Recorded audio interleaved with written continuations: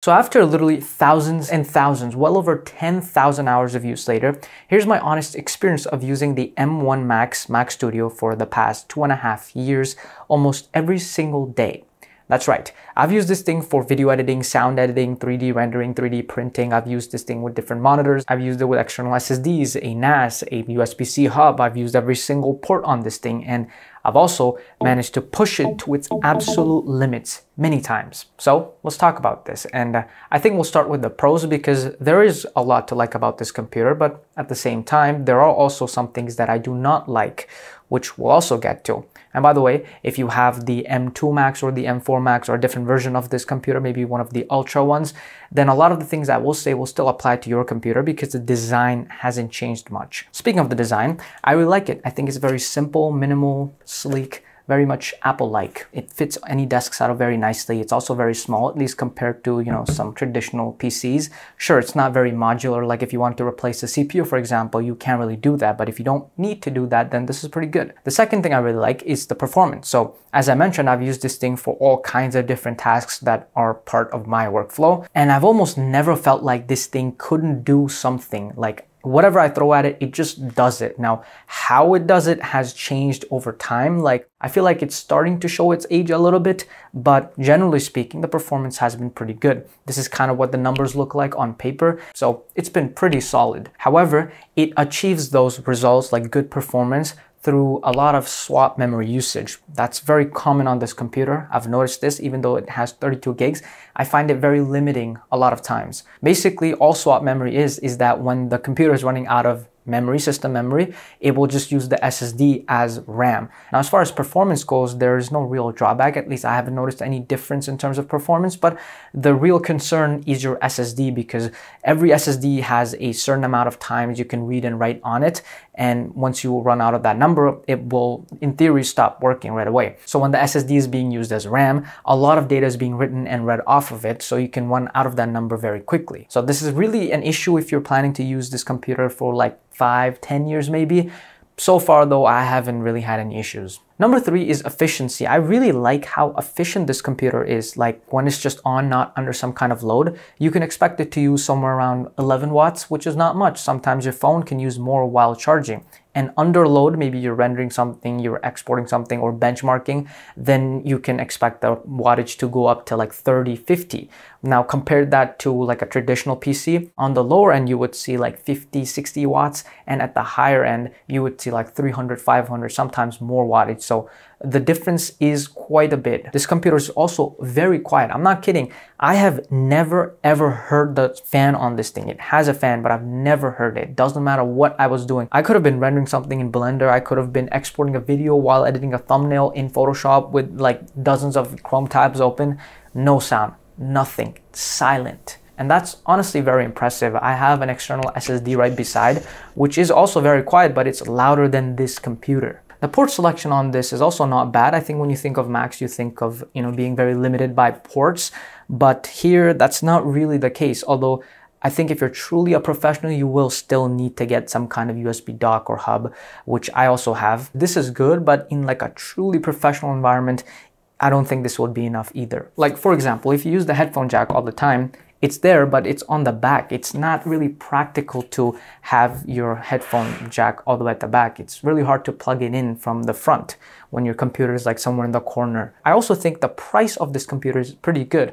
I think this was released at like $2,000 US, which isn't cheap, but especially now, you can pick this thing up for less than 1K, sometimes even $700-800, which I think is actually a very good deal for this computer. Despite some of the cons that we'll get to, depending on who you are, those things may or may not be an issue for you. Now, if you're a professional like me and you also use your Mac for a professional workflow, you know how important it is to protect your Mac and especially your data from any kind of threat. Like, I get a bunch of emails all the time with all kinds of links and everything, and even though I try to open all of them on a completely separate Mac, it's not always enough because my main email account is still at risk. So if that was to potentially get hacked, that would be a huge problem for my business. So recently I've been testing an app called Moonlock, which is an app designed from scratch to work with Apple's built-in security tools, in addition to its own security tools to protect your Mac from Mac-specific malware. For example, it offers real-time protection, so it's continuously monitoring your Mac and looking for any potential threat to block it right away. You can also manually scan your Mac anytime and do like a quick scan or like a deep scan to look for any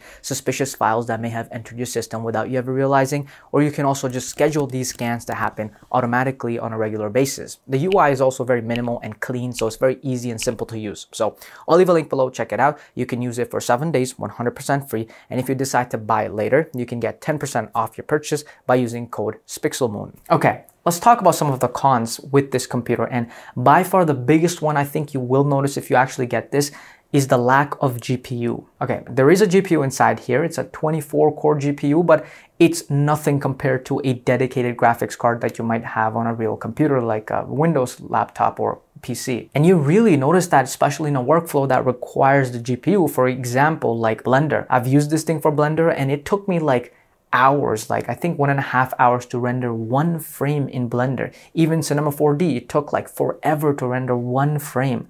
So it's not really good. I definitely wouldn't recommend you to even go close to a Mac, especially this one, if your workflow is very GPU intensive. Even something like the Asus P16, a laptop, will outperform this when it comes to GPU related tasks. Like it will render a Blender scene quicker than this computer. I tested it with the M4 Pro Mac Mini, which is about the same as this computer, and the P16 outperformed that computer. The second thing that I feel like you really would not like about this computer is the SSD space that it has, the storage. The base model, which is what this is, has 512 gigabytes of storage, which is just not enough. This video that I'm recording right now, just this talking part, will probably be around 60 to 100 gigabytes. So I can store about 3, 4, 5 videos in this computer, not including all the apps and everything that also take up space. So it is not enough for many people, and certainly me. Now, I have been able to get around this by using a NAS and external SSDs. They're not perfect solutions, but I've been able to,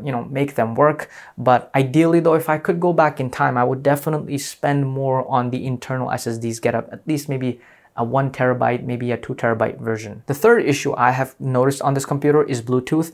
It has Bluetooth and I use Bluetooth devices with this, like my keyboard and mouse, but occasionally it will just randomly disconnect for like a minute and then it will just start working again. This has been an issue, I think, with specifically the M1 Studio models. I'm not sure if this has been fixed, but I hope it has, because it's been kind of annoying, although it's not like a huge deal breaker, because over the past 2.5 years, I think it has happened maybe 10, 15 times. So, it's not like the end of the world, but ideally it shouldn't have happened even like once. Number 4, the speakers on this thing are literally garbage. They're probably some of the worst speakers I've ever heard on an Apple device, especially because you see, Apple is one of the few companies that I feel like have really mastered the art of putting really good sounding speakers in pretty much all kinds of devices, no matter what the form factor is. Like, look at your MacBook, look at your iPhone, look at your iPad, iMacs, right? They all have really good sounding speakers. Sometimes it's kind of hard to believe the kind of sound that's coming out of these devices, but this is literally the opposite. But I think because this is meant for a professional customer, they expect you to attach, external speakers and a mic as well, because it doesn't have a built-in mic.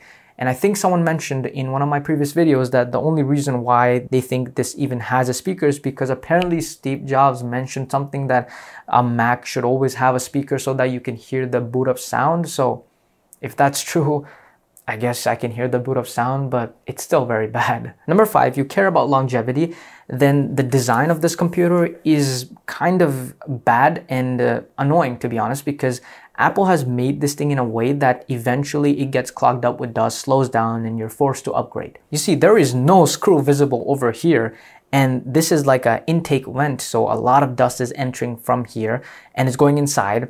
And I'm not even sure how much dust is actually in here. There's probably a lot, but there's no way to check. You can sort of do it. Like, I believe you'd have to remove this ring and then there are screws inside, unscrew them. And I think this whole part just lifts, but it's not really meant to be done by a normal customer. Like, imagine if you have a very powerful car, but you can't open the hood to check what's going on inside in case something goes wrong.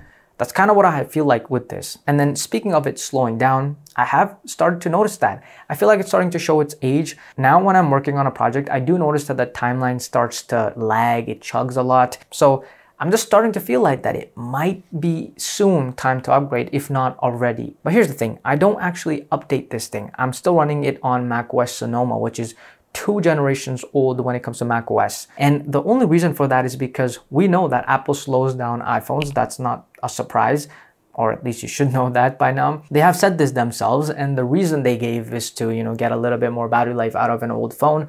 But let's be honest, there are some other reasons too, right? They want you to upgrade. But here's my question.